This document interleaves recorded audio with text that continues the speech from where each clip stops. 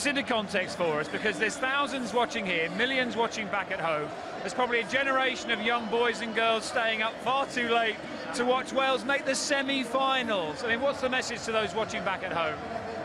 Dream, you know, don't be afraid to have dreams, because 4 years ago I was as far away from this as you can imagine, and look what's happened. If you work hard enough and you're not afraid to dream and you're not afraid to fail, you know, everybody fails. I've had more failures than I've had success, but I'm not afraid to fail, and every now and again, I can't say every now and again because this has never happened to me, but I'm enjoying it. It's sweet and I think we deserve it.